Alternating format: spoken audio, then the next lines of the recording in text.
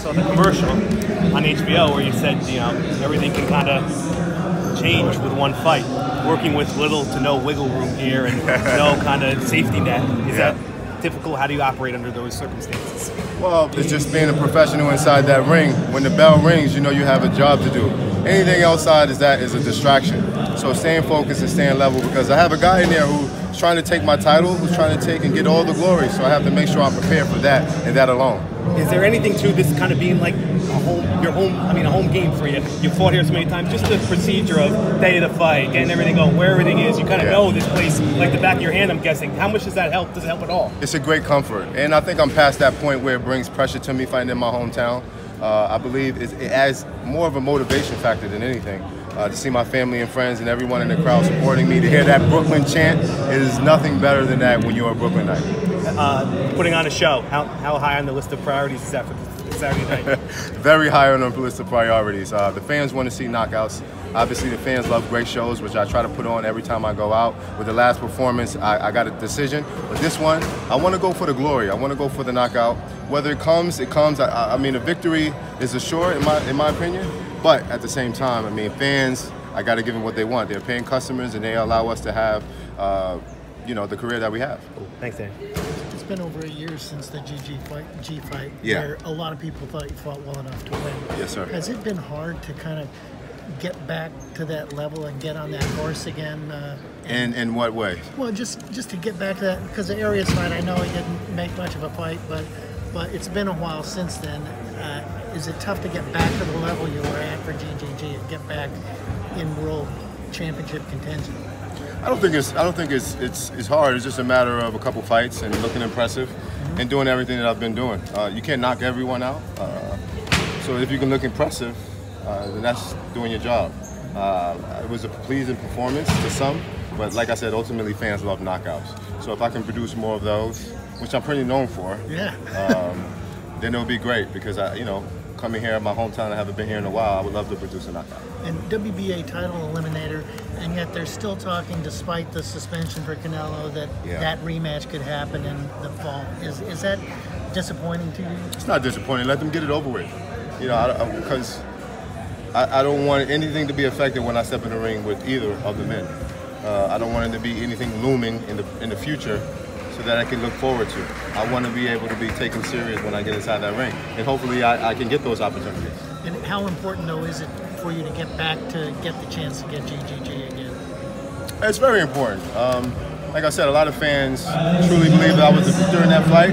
I didn't get the decision on the judges portion of it, but at the same time, I gained a lot of respect from the boxing world in general. So it's about climbing that ladder and making sure that I can prove that I am the best in the division, because that's my claim. And also, I write for Newsday on Long Island. You're working with Algeria again. Yeah. And he played kind of a big role prior to GGG. So why did you get back with him? What's the benefit? Because what is the saying? If it's not broke, don't fix it. It works for me. Chris is a valuable tool in my camp, from the mental aspect, of course, the nutrition, the physical aspect, and it's great to have a guy who understands everything that I'm going through right now, because you know, as much as your team and everyone around kind of trains you, it's nothing like getting inside that ring and fighting. So it's a true respect between us two. And also, before that fight, GGG, you didn't do the day of fight weigh-in. Yeah. And do you do that because you just like to? It's worth it to you. Well, to it only have happened that one. extra weight? It only happened one time, and it happened because I wanted to get more rest. In the night of the fight, I was at least 175 pounds. I wasn't 180, 185, 190, what they proclaimed me to be. It was my skills that allowed me to perform the way I did and take those punches the way that I did. It was not the weight. If I get an opportunity to fight for the IBF and I'm required to go to the weigh-in the second day, I'll do so. But I was fighting for numerous belts, and at the end of the day, when you're fighting Triple G, who is the #1 guy in the division, a victory over him, whether it's 2 belts, 3 belts, or 1 belt, you know, I'll still be considered the best. So that's what that was about. Okay, I just didn't know if it was kind of tailored to. No, it's not. It's not a train. Strength. It's not a game plan. My skills speak for itself. Yeah. It's not anything. I don't need to have an extra advantage. My skill speaks for itself inside that ring. I landed more power shots. I know them to just, you know, becoming a Triple G that you've never seen before. Exactly. So I mean, back him off. And quite frankly, if you are 185 pounds or you are 190 pounds the night of the fight, you're not going to look as fluid as I did in that ring. I'm going to be slow, I'm going to be sluggish, and I'm not going to fight as crisp as I did that night. Okay, but you're saying you weren't over 175 then today? No, yeah, I said that. Oh, you were.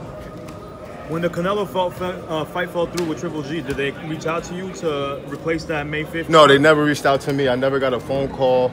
I wasn't expecting a phone call. With the short notice, I knew that they wasn't gonna, it's too risky. I was training already. I was preparing for a fight. I've never gonna receive a phone call whatsoever.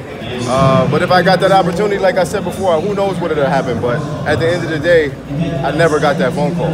And they're not even talking about a potential fighter with me in the future, so that answers that. How does that make you feel, though? But they're not even talking about the potential fight in the future. What are your thoughts on it? I mean, I don't really have no really true feelings about it because I'm the mandatory now, so it's only a matter of time, and these guys can't run forever. So I do my job come Saturday night, and the rest will speak for itself and take care of itself. We're going to do one more question, folks.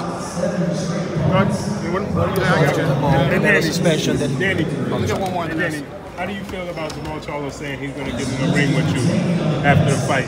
Well, first he has to ask to get in the ring. He just can't proclaim, and it's a difference. This is boxing, right? From the history of boxing, a lot of fighters have gotten in the ring and done the whole face-off, and there's been a respect. But he has come into Brooklyn, and he has said he's the king of Brooklyn and disrespect me in my hometown. So that won't happen. He has to ask me first. It has to be approved first. And that's what, if it was a regular guy who had respect or who would just say, I'm better than him, I want to fight him, yeah, you can get in the ring, we can do the whole classic thing, but when you disrespect me and you come into my hometown, you don't get those privileges. One more question, let me get radio right here.